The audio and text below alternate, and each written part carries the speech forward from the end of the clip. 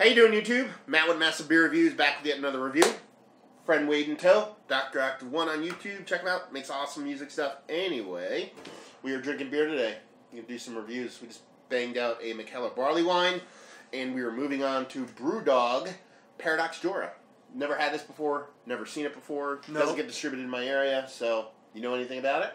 I know I've seen it on the shelf and I grabbed it. That's about what we know. all. That's all we need to know. It looks pretty good. As far as what it says on the bottle, Brew Dog Paradox Jura, 15% alcohol. That doesn't suck. No. Malt beverage aged in Scotch whiskey barrels. Single malt beverage.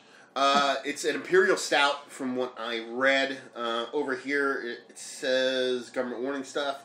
I hate this best before shit. Best before 27 or 22? 8/22, like, yeah. They're giving it 7-year shelf life. Yeah, it's probably got a 20, 30-year shelf life. Yeah. Anyway, but over here we got a little bit of a story. It says, the life and times of a Brew Dog whiskey cask. Ooh, a story. A little acorn in a mighty oak tree really long ago. That's number 1. Number 2, oak tree turned into a cask by a skilled human. 3, cast and used to mature American bourbon, release in wonderful flavors from oak. 4, cast and undertakes a perilous marine voyage across the Atlantic, narrowly escaping the clutches of storms, giant squid, and pirates. 5, safely at the Scottish distillery. It is used to mature the finest whiskey, adding depth and character to the flavors, including in the oak. What even is that word? Not included. Inclinated? Yeah. Anyway, in the oak. 6, cast arrives at Brew Dog, where we will fill it with Imperial Stout. The aging process infuses whiskey flavors and blazons the cask journey deep into our smooth, robust stout, resulting in an unrivaled taste adventure for the lucky human who gets their paws on this finished masterpiece. Well, let's see if it's a masterpiece or if it's a piece of crap. Ah, it's imported by Anchor. That's kind of weird. Anchor Brewing. You know, Anchor. Steam, yeah. Yeah, it's kind of weird. One of the original fucking microbrews. Scotch whiskey barrel aged beers are kind of a hit or miss for me. Me too. Like the old Dubs are cool, but JWs I had, I don't like. Not so much, right? Yeah. But that was a PD Laughlin cask. Yeah. So, but I had an old Dub 12 the other day. It was pretty good, but it was also like 4 years old, so it was, you know. They're good. Which one do you like out of the old Dubs? 30, of course. Yeah. Did you ever have the 40? No. No. I might have. I don't know. I think we have. I know I got the 12, I got the 18, I got a 16, I got a 30. I might have had the 40. Maybe not. Then we had the 91 too, right? Yeah, the 91. Yeah. Oh, yeah. If I ever had everyone that pops up at my guys, I grab it right there. So yeah, we definitely had the 91. But yeah, it's kind of cool. It's like weird hit or miss thing with the Scotch cast stuff. But we'll see what's going on. Label wise, it's cool. It's just black on gold. Black and gold. Simple to the point. You know, black and yellow. Black and yellow. Wiz Khalifa liked this beer. After he's done making those dirty movies.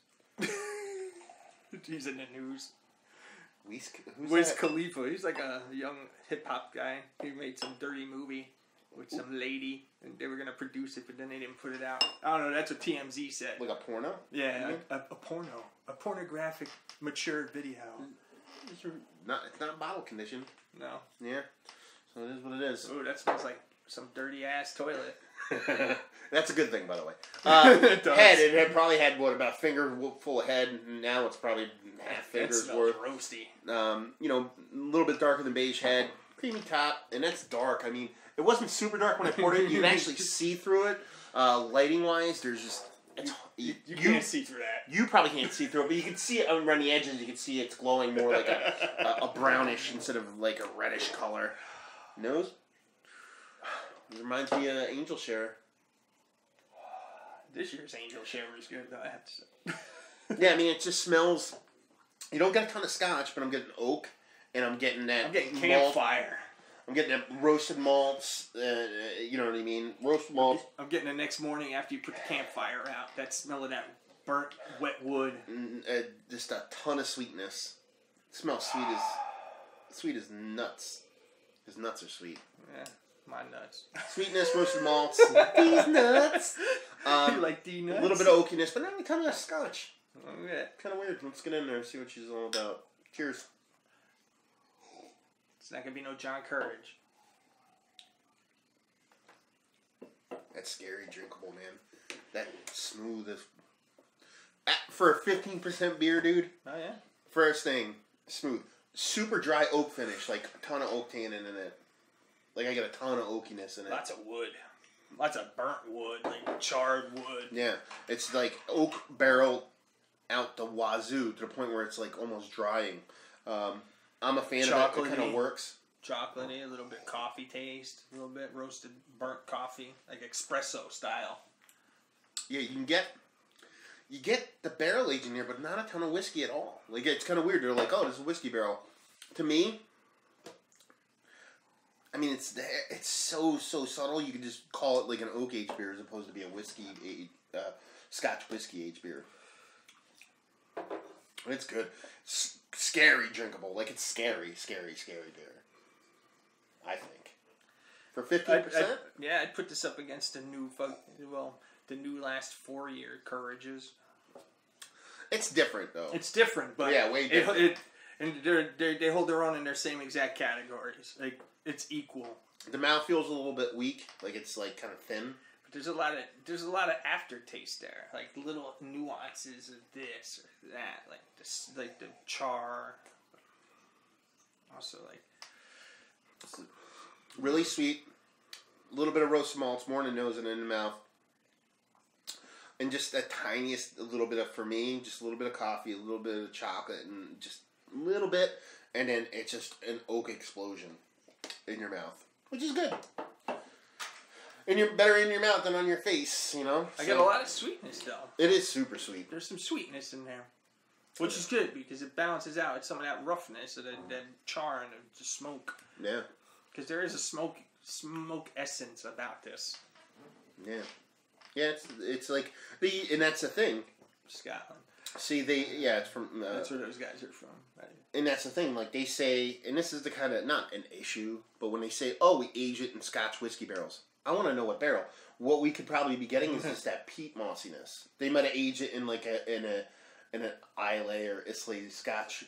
Or a lowland. Who knows? You know what I mean? Like, so that... It might not be like a smokiness as opposed to more like a peat mossiness, and that's why that's where it's coming from, Scotch whiskey barrel wise. Opposed maybe to this actually... Imperial Russian Stout just over smashed the taste of the peat. Yeah. You never know. Yeah, could overwhelmingly be. That. But in the grand scheme of things, this is a really good freaking beer. I can tell you that much. It's pretty good, yeah. You know what? Here's the thing, though. It says here, Isle of Jura. That might be the actual, like, where the barrel comes from, which would be Paradox Jura. So, I've never heard of Jura Whiskey. So, I'll look it up after all this is said and done, but that's probably what's going on. Anyway, rating-wise, if I was going to rate it, I'd probably give it like a 92.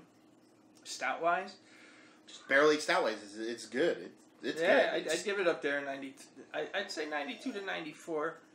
Only because not many stouts have been like, especially Russian Imperials are like, they slack a lot these lately, you know? Like, yeah.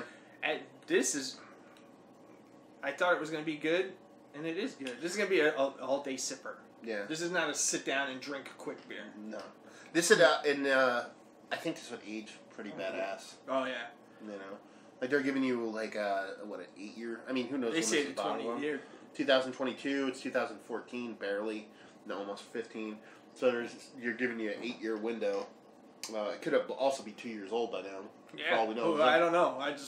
Chances are they're giving it a 10-year shelf life. I'm guessing it's 2 years old at this point. But I give it like I said, like a 92 overall. And the value availability thing. He brought it up. I can't get it. All that stuff out the window. I'm not going to rate all that stuff. But yeah, really nice beer. I mean, if you like Imperial Stouts... this is one to try. And you like barrel-aged stuff, but you're a big oak fan. You're not so much like some barrel-aged stouts tend to be more boozy, like whether it be like a bourbon barrel or rum barrel when they're rum or the bourbon's kind of like in your face. This is more, for me, this is subtle. Like more oaky in your face, you know, as opposed to the barrel started the show, not what was in the barrel previously. I mean, if you're into good beer in general, you gotta give it a whirl. You know, these guys usually never impress me. I've tried a couple of their beers, the Brew Dogs. This is actually a really decent beer.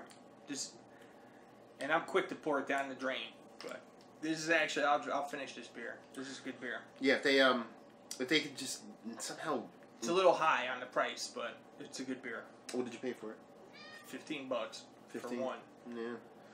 Yeah, so $15. I mean, that's not too good for when you're talking about 12-ounce beer, or 11.2. But if you're gonna split with a friend, you only look at $7.50, and then you chase it with something else like we'll do after this. Yes. Yes, exactly. Another 15%.